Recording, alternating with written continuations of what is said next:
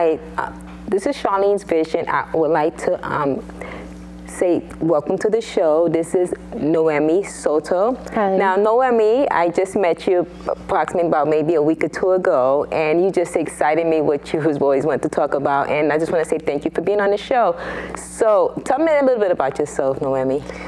Well, a little bit about myself is just I have come from the really difficult situations, and I've really just kind of risen above, you know.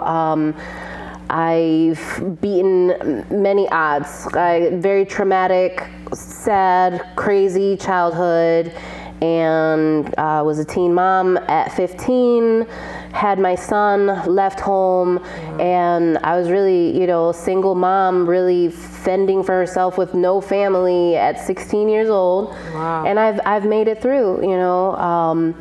I've been in crisis, mental health, everything, and I've pursued education. I haven't allowed myself to be like limited, you know, by the circumstance. If they gave me a label, it's like, okay, what's the solution? What's the cure? You know, it's like, and I tackled it. And it wasn't until I had lost custody of my sons that I spent 2 years with a severe depression, really lost, that I literally woke up one day and I heard in my head, go find a church.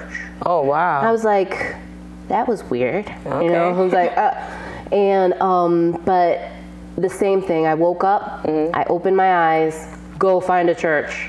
And I knew it was God. I was like, all right. I ended up rooted in a Baptist church. And my life transformed. I found so much healing and hope and inspiration out of the Word of God, and my life's changed. I'm on a mission now. Yeah, I hear that. We all are. Yeah, so just please explain. You're on this mission. I know you ministry. So you have this thing that's saying BG2G. Yep. Bring glory to God. Bring glory to God. Amen. So let's talk a little bit about, you know, how did you come up with the BG2G? That's actually a really funny story. I was living out in the middle of nowhere, out in Ashford, Connecticut, and the main grocery store there, was like half-hour away, was Big Y. And Big Y is famous for their BOGO sales. BOGO. And I was walking through the store. I had been saved. I was on fire. I was like learning a lot about God and learning about, you know, bringing Him glory and kind of realigning my life to that focus. And I was looking at a BOGO sign, buy one, get one, from Big Y. I was like, oh. And no lie, I saw it transform in my head, BG2G. I was like, oh, wow, bring glory to God. That is so funny. So, you know, God transformed those words. Absolutely. You know, so, you know, He works in mysterious ways, you know. So man. I see that too when, you know, He tells me stuff. I'm like, hey, thank you, Lord, because I would have no clue. But that's an interesting story. So let's talk about your life reasons. I know there's a couple of stuff, so let's go in depth about the healing process that helped you. And you have like about 4 sayings of what you do. So let's talk about the first one. Well, the first one is like, you know, healing is possible and help is available. That's huge. You know, we live in a world today, it's like there isn't enough resources. There isn't, and there is. There is. It's just not advertised. It's not advertised. You know, it's you have to go, you have to ask the right questions. It's a lot of resources I found out, but it seems like they all cost so much. So, you know, you can't really afford it. You know, there is, but there's also a lot of resources from nonprofits. You know, it's more about connecting with those nonprofits and almost kind of pulling teeth, you know, like when you have like my son, you know, it's like, hi, how you doing? Fine. You know, it's like, no, you got to ask the questions. And that was a journey I had to take, was learning how to ask those questions. Exactly. But I plug people in.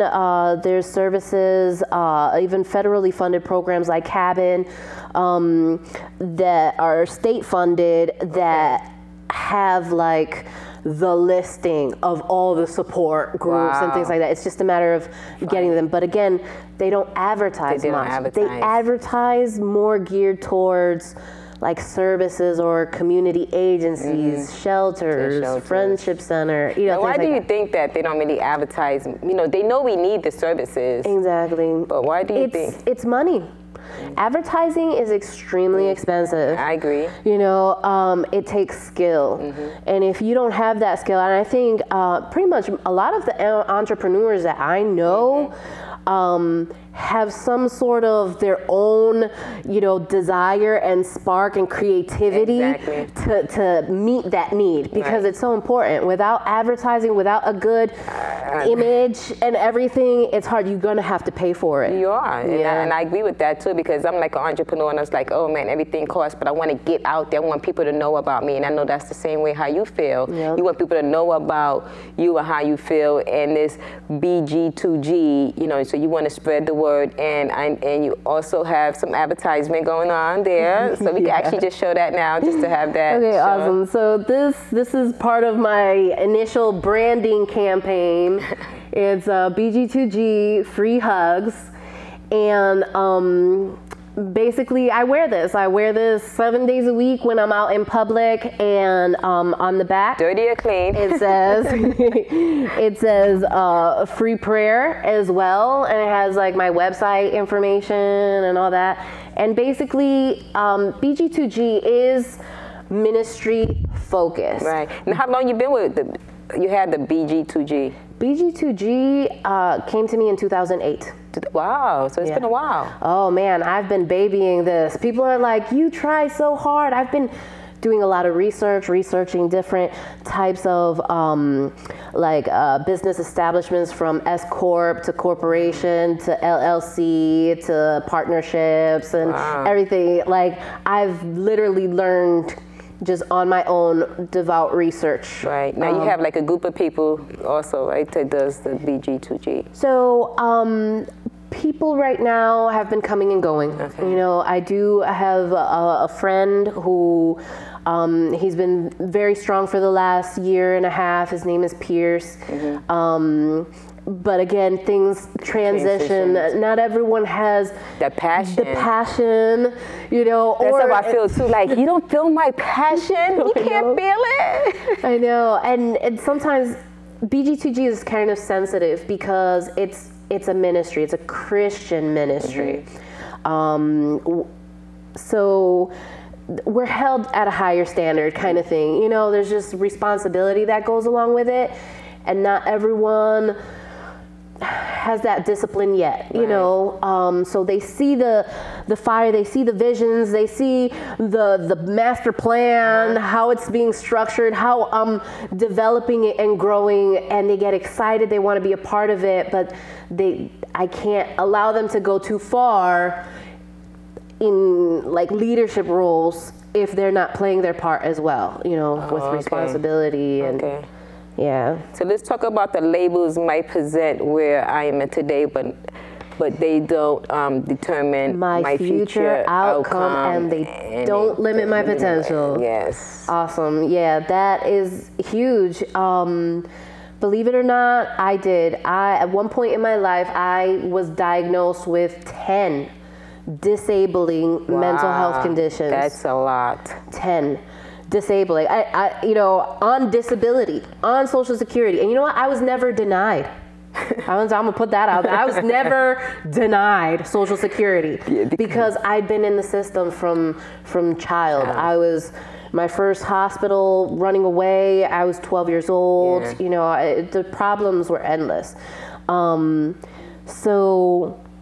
So many people, I feel, just kind of throw the white flag, and they're just like, oh, I'm bipolar. This is it. I'm going to be stuck. I'm going to be stuck with the Social Security check. And it's like, no, I couldn't do it. And that's great how you just got out of that. You know, like, okay, I'm not going to be labeled. And I get that, because I felt I was labeled sometimes as well. Like, oh man, you can't do this. And it's like, that made me stronger. But some people don't feel that way.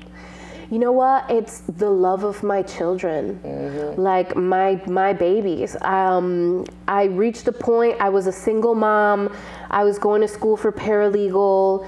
I was working full-time at Burger King, you know, and I was a single mom of 2. My son just started preschool. I tried to start 2 different court cases for child support because they had 2 different fathers.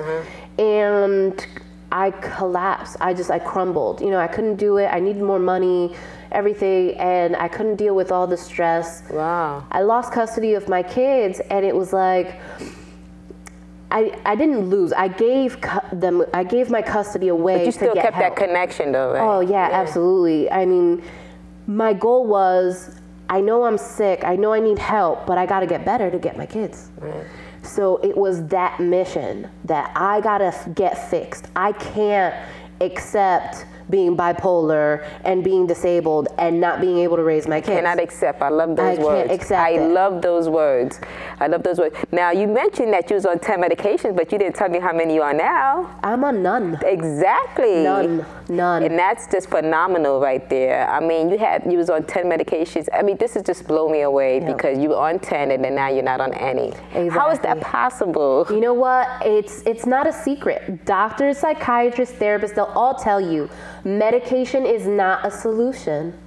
It is a temporary, it's an aid, you know, and I'm not against medication. Should I fall into crisis, I have a lot of like PTSD issues. Should I, you know, my life get crazy, you know, I might go for medication. But the treatment is talking, resolving, getting resolution for the issues that got you stuck in the first place. Understanding it, you know, oh, this will happen, that's why I'm like this, because there's always a root to a problem. Absolutely, and it's addressing it. And what I found, you know, what was pivotal for me was coping skills. Coping skills was huge. Right now, there is a complete curriculum on coping skills. It's called DBT, Dialectical Behavioral Therapy. And, but it's so intensive that they only focus it on people who are diagnosed with borderline personality disorder, which I had at one point. Had, previous tense. I do not meet any qualifications of that anymore. So how do they determine that anyway, all of this? You know, well, see, with mental health, it's a problem if it's hindering your ability to function. So, for example, obsessive compulsive, right? Oh, you could be obsessive compulsive, but that could be a good thing if you can make money off of it. You could be obsessed at doing research or obsessed with music. That makes sense. You know what I'm saying? It could be a compulsion, like, all right, people know, oh, no, he's like that with his music, you know, but he's making money, he's functioning. Okay, I think I want to be good. So the issue more becomes is when it's hindering your life. When it's hindering you, that makes sense. Yeah. And I have found that these labels, again, they don't limit. If anything, they educate you about something you have at that moment. Right. And now you have options, you know, research what it is, the treatment. They will educate you on your diagnosis. They will educate you on the treatments. They give you millions of papers. Read it, you know, it's like, it helps out. Yeah, it helps you. Yeah. So being human is okay, and needing time to heal is part of being human. Yeah, that was really huge as well. In being able to recover is allowing myself to take a break. I grew up, my mom was the responsible one. She cooked, she cleaned, she worked, she paid the bills, she did all the grocery shopping, she did everything. Everything. And my father watched TV in his underwear. That's what he did. And he rode his motorcycle, and maybe he had a job every now and then. And I saw kind of like both extremes, you know, both extremes from like lazy and then so productive that like my mom, she was so focused on responsibility that she was completely absent emotionally and psychologically.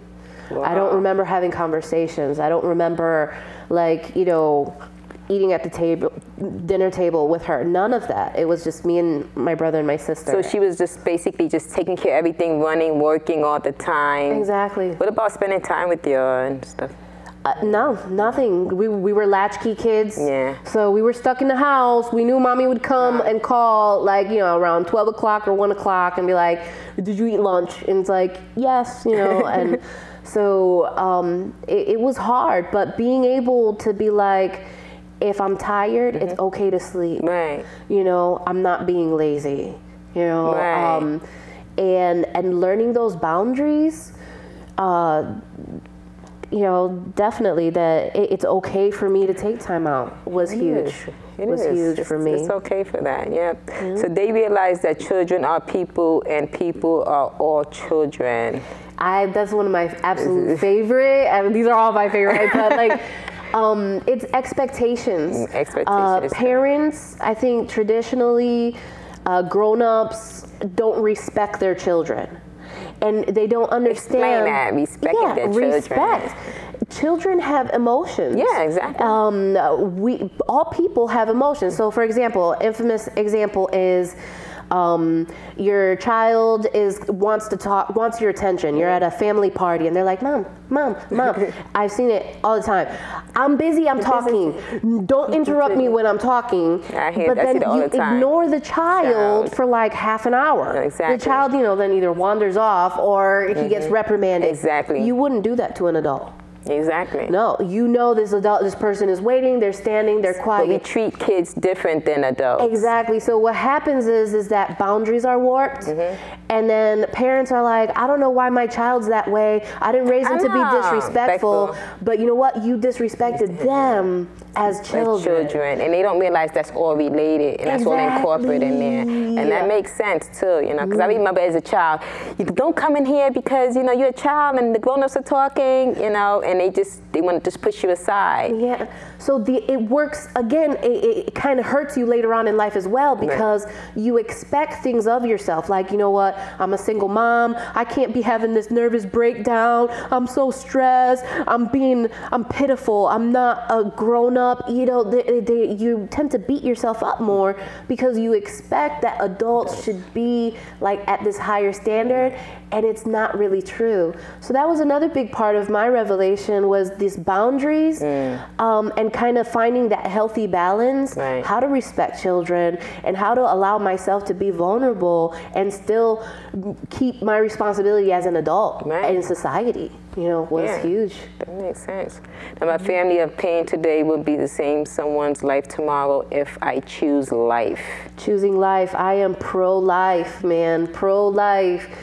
I was 14 when I got pregnant. You know, I had all the isms, all the reasons to abort and everything, and I chose life. And I had no family support. I left home at 15. I had no family support. Now, with a mom like that, that's what I don't understand. She was responsible, dedicated. Oh, it's a complicated, really long story. Like, why would you do that? She was there, you know, you would think. She was not there, you know. At the time when I got pregnant, she had left my father and got herself into a relationship, which turned out to be very positive for her. But you know, she chose the man kind of thing. You know, and it was an interesting situation. But I chose life, and my highlight in that is that I assumed responsibility, and assuming responsibility helped me grow, helped me mature. How many girls, they have the abortion and then they stay stuck in that lifestyle of chaos. And it's like, man, if we assume responsibility, we know we can't party when the baby's crying and we need to leave to go to school kind of thing. It forces us into like growing up, maturing, and you know, I believe choosing life is why I am today where I am with all my visions, with being able to handle so many responsibilities. It's because practice, you know. I know I can go without some sleep. You know, children make you. When they're crying, it's like you go without sleep when babies are small. You know? So what is your mission, basically? BG2G, my mission in depth is outlined on the website. I'm really out to make an example. I feel like God's called me to make an example that in everything you can do, in any type of business, whether it's a restaurant, whether it's a clothing line, whether it's a music industry, TV talk show, anything ministry, you can bring glory to God. There's no excuse. And that's a good saying. That's good that because people's like, oh, like you say, you don't go to church often, but you still bring glory to God. Exactly. And that's how I feel too. I bring glory. I'm like, and you can tell and you can feel that God is there. It's like, I won't be doing this without him. No. And I tell people, this vision, there are good ideas and then there are God ideas. This is a God idea. I'm completely dependent. I like that. Completely dependent. If I lose my focus on God, BG2G will not go as far as it's supposed to. Right. Now, what are you doing now for BG2G? Right now with BG2G, I am preparing to launch the Center of Nazareth. That's really huge for next year. What's Nazareth? What's that about? The Center of Nazareth is my baby. I call it a support group metropolis center. Wow. So you could picture kind of like a mall with all different types of stores. What I see is like a smorgasbord of support groups. Like, you know what, I'm gonna go to the Center of Nazareth and I'm gonna try this, class on depression. I'm gonna try this class on, awesome. Just like a bipolar. hall. Yeah, it's like, to run on schedules. Like, it's so complicated, but it's so needed. The idea is to bring support group services to the public free of charge. That's amazing. Okay, free of charge. So behind it, in order to have anything free for the service, you need campaigning, you need fundraising, everything, and you need some people to speak actually too, that be familiarized with what they need to do. So how the funding comes? The funding, there are people with money who have a heart for entrepreneur, but they want to invest in something that has their ducks in a row, something that's going to have, speak to them, that's going to be long lasting, is something sturdy and stable. So, I'm plugged in, I have networks, people who have contacts that have no entrepreneur, philanthropists. They know philanthropists who have money, would be willing to invest in a Christian organization. Campaigning is out there. It's really out there. It's out there. It's about campaigning to the appropriate audience. And I believe I have the skill. It's just a matter of time. Now, if you had something to say to the audience, the people that's watching, what would you say to them? In 1 minute. 1 minute. Wow. Well, bring glory to God is a mandate, and it's possible. It's possible. There's nothing else in life worth doing than serving the one who made you, who loves you, who knows everything about you, what you like, what you don't. And his plans are to prosper you and not to harm you. And it's exciting. I live an exciting life because I serve my God, like in everything. So, well, that's great. I mean, I'm glad to have you on the show. And, like I said, it was just powerful. I can feel the vibration. I can feel your excitement, and you are happy. I mean, you couldn't say this like you said 15 years ago. No. So you're in a new place right now, which is good. And that's where we all should be, like in a good place. We all should feel happy. And like you said, which is good, and some people don't know, is that you can do anything and still serve the Lord. Anything you do and still serve. So that makes sense, So as long as he's in your life, you're always going to make it. Yeah, so, BG2G, bring glory to God. Okay, everyone can do it. Everyone can do it, even in the smallest things. from small to big, we can do it. Okay. Oh, good night, everyone. Thanks for watching. This is Charlene's Vision. You can check me out on www.charleneswinton.com, and you can check Noemi Soto at BG2GCT.com. That's Bring Glory to God Connecticut.com. Have a good night, ladies and gentlemen.